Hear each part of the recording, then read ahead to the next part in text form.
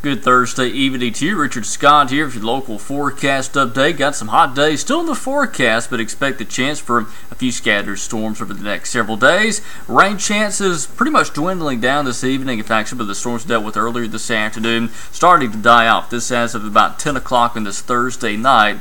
I still expect some isolated fog in some areas. If you had some rain today, other spots that didn't get the rain, fog is unlikely in your area early tomorrow morning. Temperatures this afternoon, this Thursday, topping out at 100 in Jasper, Montgomery, Columbus, Meridian 101 this afternoon, Tuscaloosa 98, and Birmingham at 95. So it was certainly hot today. The heat index a big deal, and it's going to be hot again on Friday. We'll top out in the upper 90s. Heat index approaching 105 to 107. Take it easy if you're going to be working outdoors. Stay well hydrated, and there's going to be the chance for a few scattered afternoon storms, especially between lunch and 10 o'clock tomorrow night.